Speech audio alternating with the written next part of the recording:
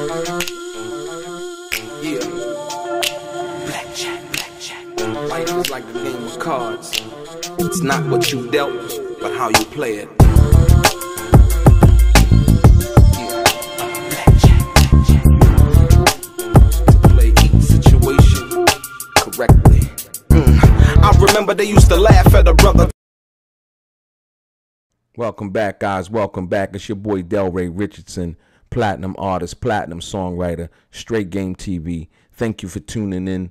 Thank you for hitting the play button. I appreciate your time. Hit the subscribe button. The thumbs up is always appreciated, and or the bell notification if you want to be one of the first people notified when I drop some of this straight game. This question right here comes from a brother from Tennessee, Memphis, Tennessee, if you will.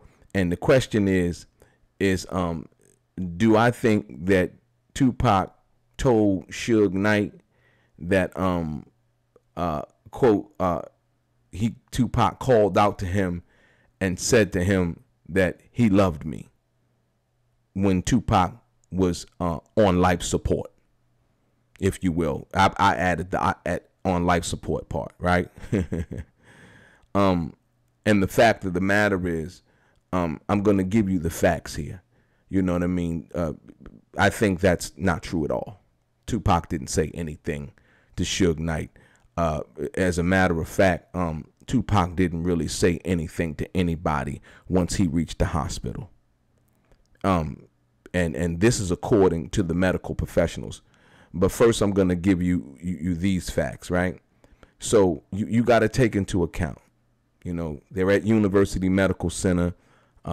You know, Suge's there. Suge had been grazed in the head by a bullet, you know what I mean, and so on and so forth. And Tupac is now undergoing these surgeries and things of that nature, having to be resuscitated at least 3 times, right? Because he had flatline.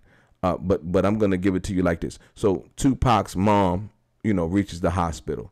What you got to understand, what I look at when I'm asked this question from the brother from Tennessee, when I'm asked this question, I got to look at first and foremost who Tupac loved the most, right? And it wasn't Suge Knight. Tupac loved his mother unmeasurably, you know, and I don't think words, you know, or they can, because he wrote the song Dear Mama, but can express the way that Tupac felt about his mom, felt about his sister, and all of the other family members that have showed up to the hospital, and the people that he felt like was close to him. So, beings that I did not hear Afeni Shakur say anything in regards to what her son Tupac Shakur told her at the hospital, because he had all of these tubes and things of that nature in him, and so on and so forth. For me, what works for me is the fact that he wasn't able to talk. He was on life support. And I'm going to give it to you just straight up, you know, from a factual standpoint, and how I understand it to be when you dealing with the thing about, you know, as far as, you know, when Tupac got to the hospital, you have to understand. It says when Tupac arrived at the hospital trauma center, he was wheeled into the recovery area, was resuscitated according to the advanced trauma life support protocol. Right? The report says, and a full trauma activation was called. He was placed on life support machines. Right? Now, this is before anybody could, you know, get to him. They're taking you into the hospital, so you're not able to talk to anybody. They're basically trying to save your life. It says 2 liters of blood that had hemorrhaged into his chest cavity were removed. His pulse was very thready, and initially he had a minimal blood pressure, which rapidly declined. He was taken immediately to the operating room for operative intervention and further resuscitated. He had his right lung removed. Now, you got to understand, at that particular time, basically what they're saying is Tupac was placed on life support machines. So as they were operating him, he was on life support.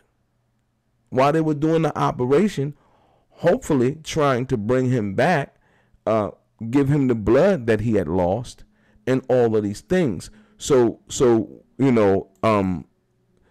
I heard about that statement. I really didn't know. I had to look it up, but I never heard about Suge Knight saying that why Tupac was in his bed at the hospital, that Tupac spoke out to him and basically told him, and I quote, he said that Tupac called out to him and said that he loved me. Like I said, once again, you have to understand and take this from a real perspective and just use common sense. The medical professionals in this situation do not have any bone to pick. They're not choosing sides. They're doing their job. And so when I read what I understand to be from the medical professionals, right, they work on people every day. They don't care if you're Tupac Shakur or nobody Shakur. Their job usually is to try to save your life. And that's what I believe that they were trying to do. And so when I see the report, and the report basically says when Tupac arrived at the hospital, he was in such bad condition that he was immediately given the life support protocol and placed on life support and then taken into surgery. So at that particular time, he doesn't have time to tell anybody that he loves him, that he cares for him, or any of those things. He's not in a position to do that because he's in the doctor's care. And what they're trying to do is save his life. So to the brother from Tennessee, no, I don't believe that at all. You know what I mean? If you're asking me, like I said, based on the information that I'm able to obtain and read and see, comparing, what people who don't have a dog in the fight would have to say versus someone dealing with Suge being in the car and so much having to explain now or being held responsible falsely, to some degree, because people were like, Suge had something to do with it and so on and so forth. That I don't believe for 1 second, but just that image, once again, dealing with the image, Tupac, said he loved me. You know what I mean? Like I said, I don't doubt that Tupac cared about Suge, as a person, an individual, when he was alive and well and talking and all of those things, because he expressed as much. But at that particular time in the hospital, what doctors prescribed when he got to the hospital, they had to put him on life support. No, you're not telling anybody you love them on life support. I'm sorry. You know what I mean? And the machines are breathing for you and so on and so forth. So, yeah. So to the brother from Tennessee, I absolutely positively do not believe that. And furthermore, once again, I say to you, there were other people there that if Tupac could speak and people who were allowed in the room, because from what I understand, Afeni kind of Tupac's mom kind of handled that, with the utmost secrecy in regards to who she let in the room and so on and so forth. So in sitting at Tupac's bedside and being there, like I said, once again, his mother didn't say anything like that. And I'm sure from what I knew from Tupac, right, and how much I knew that he cared for his mom and so on and so forth, if he's going to tell anybody that he loves them, that or whatever he's feeling, it would be his mother. And his mother said out of her mouth that my son wasn't able to speak, and she explained the grave condition, just being honest about it, the grave condition that Tupac was in. And therefore, from her perspective, she didn't want him to suffer anymore. And that was the reason why she basically stopped the life support care and basically pulled her plug and let her son rest. These are the facts. Like I said, so when somebody can, in 1 minute what Suge said, well, they asked, if you knew who shot Tupac, would you tell the police or the authorities or so on and so forth? And he said no, because he don't work for the police. But now all of a sudden, he'll tell the world that Tupac said that he loved them, from that perspective. not really thinking about, okay, what does the family feel and what do they need at that particular time. So like I said, I don't believe Suge Knight had anything to do with that. And I believe that Suge Knight cared for Tupac. You know what I mean? But at that particular time, based on the information, based on the facts from people who have no bone to pick, dog in the fight, they're not a blood or a crip. They're not, there to take sides. They're there to save lives. And like I said, once again, it doesn't matter if you're Tupac Shakur or nobody Shakur. These people do not have a reason to lie. And like I said, in explaining what it was that happened and like how it happened, him having a lung removed and all of these things, like I said, once again, I find it disingenuous at best that Suge would make that statement. Like I said, for me, I don't believe it, based on what the medical professional said. Brother from Tennessee, like I said, you can believe what you want to believe. I'm not here to tell you what to believe. You know what I mean?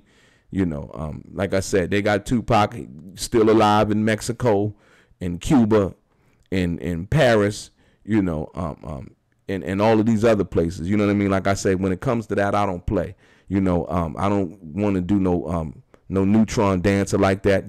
They got stories about in Vegas there was these body doubles and all of this. It's so sad because all of that to say that, so if Tupac were alive and faked his death, like most people would like to say, and so on and so forth. So when his mother passed away, you don't think that Tupac loved his mother so much that he would have or want to go to her funeral or to her services or be there? You get it? So like I said, I'm just not with the nonsense. I'm only with the facts. Like I said, Tupac was a friend of mine. I cared for him dearly, like I said, for the time that we spent together. And like I said, the things that I knew and the conversation that we had. And like I said, so when the brother from Tennessee, he posed this question, I got to now not just look at the fact that, who Suge Knight is, and I respect Suge and all of that too, you know what I mean? But I got to look at the facts.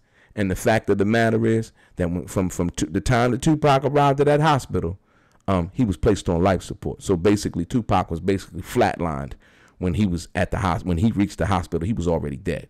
And they brung him back through the life support protocol. You know what I mean?